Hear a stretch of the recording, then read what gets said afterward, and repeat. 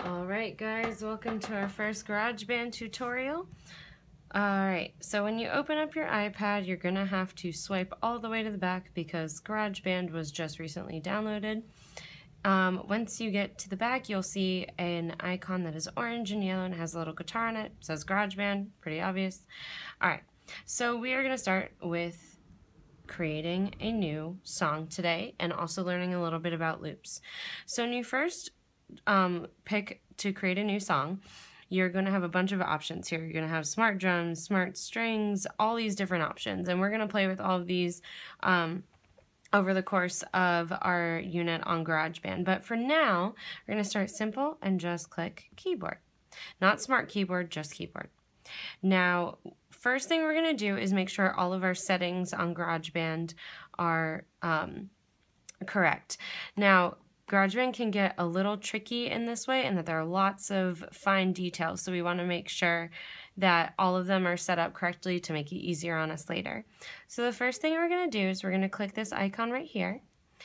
Some of you might have different settings when you first open it up, but you want to make sure that you are clicking a single keyboard, not double, because then this craziness happens. So single keyboard, and you want to click the smallest one. This brings more keys into the screen, whatever. Today you don't need that. You just need this small screen. Now you should have C2 at the very left-hand corner and C3 kind of up here. If you don't, all you have to do is click this. It says glissando right now, but if you click it, it'll go to scroll, and you can just scroll up and down the piano. So scroll up and down until you get that C2. Put it back so it locks in place. And make sure that this doesn't have any negative ones or plus ones. That's changing keys. Just make sure it's at 0, so adjusting those arrows. All right, now the next thing we're going to do is we're going to click this wrench up here, and we're going to work on our tempo, or how fast or slow the music is. So what is really nice about GarageBand is that it has a metronome, which is a steady clicking sound that helps us keep the beat. So we are going to keep that on.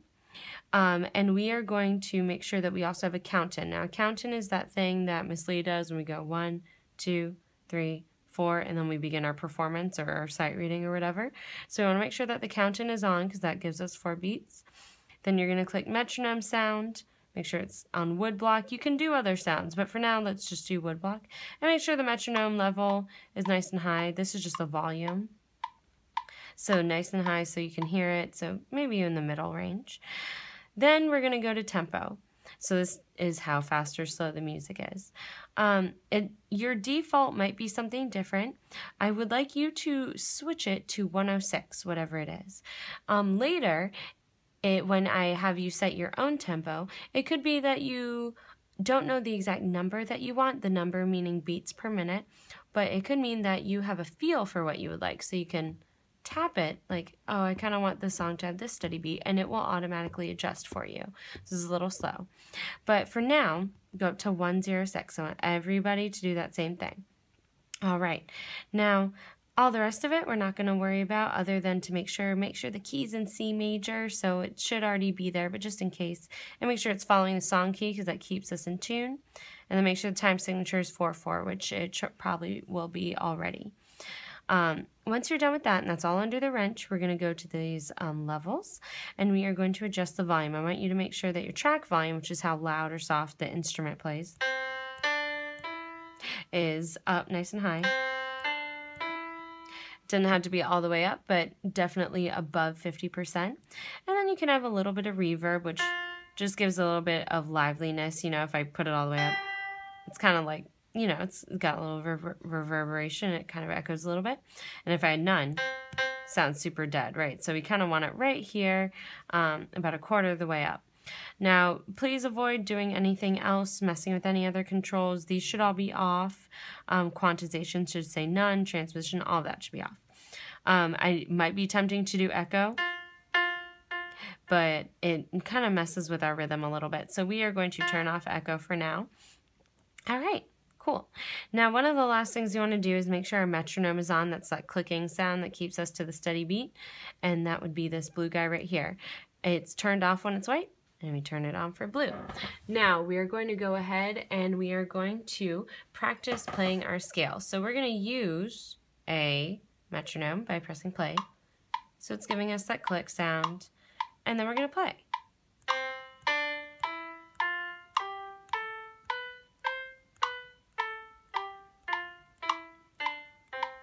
Now, I was playing along with the steady beat, maybe not perfectly, but we definitely want to keep it with that rhythm, so make sure your metronome is on.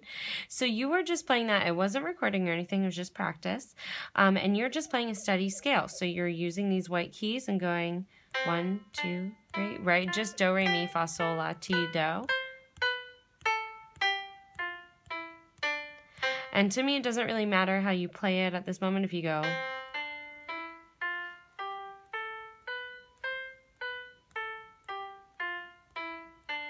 you do actual piano fingerings, that's fine, whatever you would like to do, but you're just going up and down the scale. Once you feel like you've got that to a steady beat, make sure that this is rewinding all the way back to 1. You are going to record it. So the way we record is we press this red button, the universal record sign, and it will start the metronome for us. It'll give us 4 counts, and we'll go on in. So 2, 3, 4.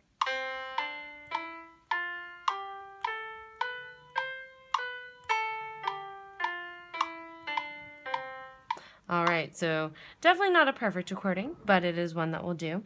You see these little green highlights up there. That means it did, in fact, record. Now, let's say I didn't like it. I can press undo, and it's gone. Now, I'm going to try this again, and I'm going to show you an annoying but interesting thing about GarageBand. When you press record and play your scale,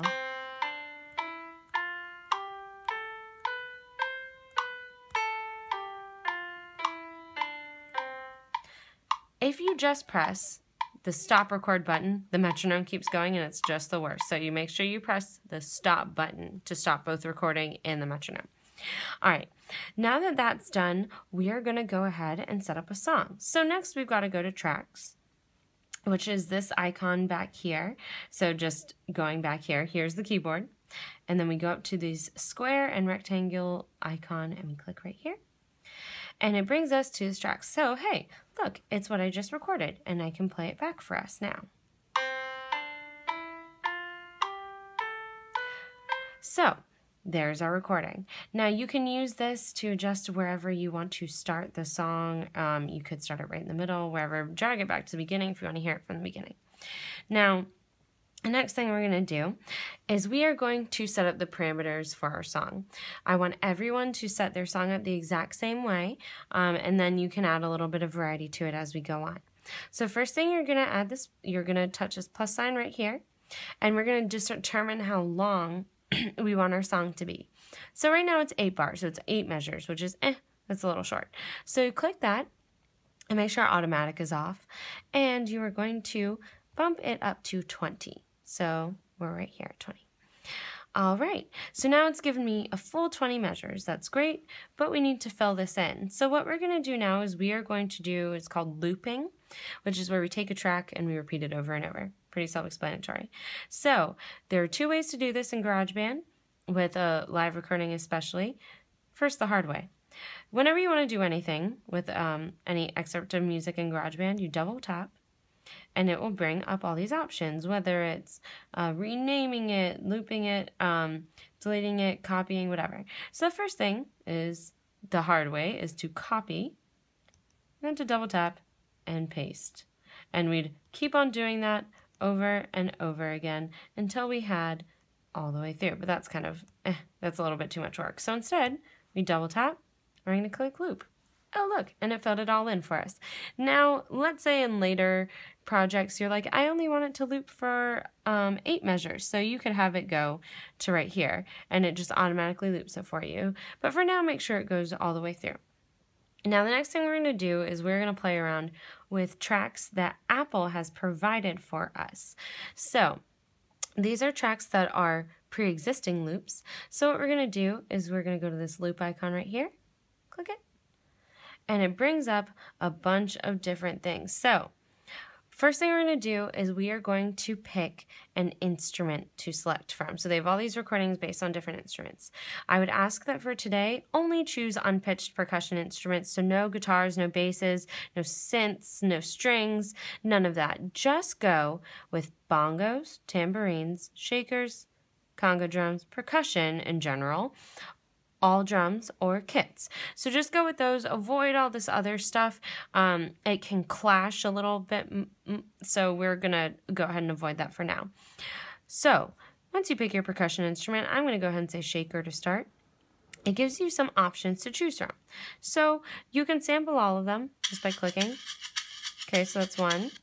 Look at this one. All right, so once you've listened through and you're like, yeah, I like these, then in order to pick the one you want, I'm going to just go with Big Marca's one. You just tap and hold and then drag it over here and make sure you drag it all the way to the beginning. All right, and now I've created a new track. I've got my recording and I've got this guy right here. My maraca is my loop. Let's hear it together. I'm going to zoom back to the beginning.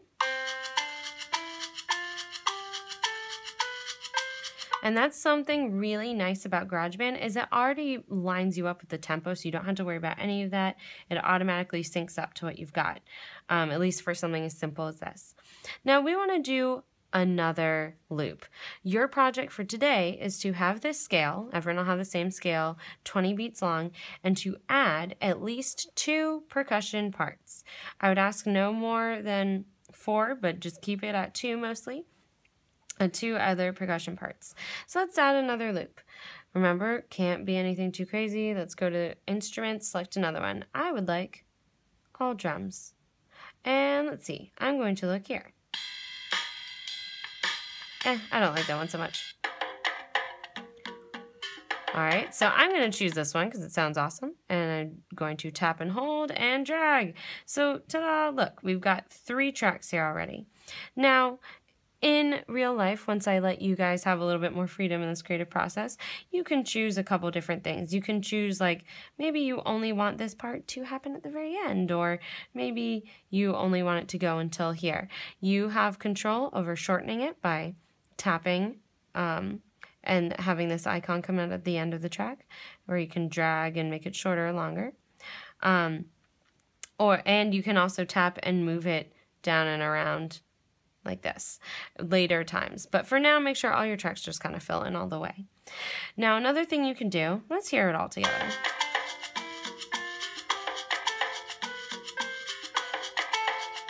All right, so I don't think that's too bad. The other thing, though, is let's say I think the all drums are a little bit loud as a loop. I can come over here to the sidebar, drag this out, and it gives me control over this volume. So I could do this and bring it down just a tiny bit. And let's say I really want the shakers to be the most important part of the thing. And I can press, so it's completely changed the volume. All right, so we have a song. It is a simple song, but it is a song. You can play around, you can experiment with what kind of instruments you want. There are so many different ones to choose from. I just did a little simple something, but Lord knows you got a lot more going on that you could do. So the next thing you're going to do is I want you to turn off your metronome right here. Listen to it one more time, make sure you got it. And once you feel like, yeah, this is a good song, you're going to click My Songs up here in the top left-hand corner. Now that automatically saves the song, and it will automatically save it as my song. First, make sure it's got the right name, which is first name, last name, and the song number. So this is song number 1, so you put song 1. First name, last name, song 1. All you have to do is tap it once and it'll bring it up. Then next you're going to press select and select the song you're going to upload, in this case song 1. And you're going to go to the export button, which is this box right here with the arrow. Now once you tap that, you have a bunch of different options for where you can upload it. Ignore all of these, including copy to drive. Ignore that entirely. Instead, oh, and hello, that's my cat. All right. And you are going to be going to Google Drive. So you're going to press this right here. It's going to come up with all these options. Ignore all that and then just go on to press share. Once you press share, it will export the song, and it might take a while, but it'll bring up this window right here. Now this window has not uploaded the file yet, but it just means it's ready to go. So now you need to select a user. All of your iPads are enabled with at least one user on Google Drive. I have made sure that there are going to be some students on them because other people use these, but for the most part, you are going to be using GarageBand projects. So ignore any other student accounts you see on here and go to GarageBand projects. That's this guy right here. All of your iPads should have that account logged in. All I have to do is tap that, and so make sure it's selected, fcdsgarageprojects@gmail.com. That's an account I made just for us. And you're going to press upload, and it will upload the song to that account where I can see it. And then you are all done. I can't wait to hear your projects. Thanks, guys.